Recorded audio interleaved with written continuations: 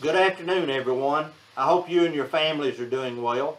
Today is State Employee Appreciation Day, a day that we celebrate and recognize the great work you do for every citizen of Tennessee. I'm amazed at the dedication, the professionalism, and determination you bring to your job every day.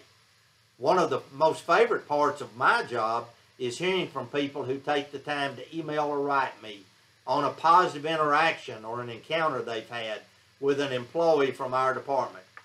It makes me proud to be your commissioner, knowing that great people like you work for our department. Our department would not be successful without people like you, people who are dedicated to serve, secure, and protect our citizens here in Tennessee. This pandemic has forced us to change the way we work, but our mission has never changed. Had COVID not hit, I would be making visits across the state thanking you in person for the job you do.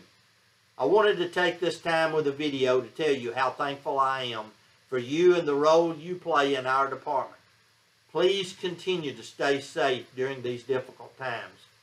I will continue to work hard for you as your commissioner.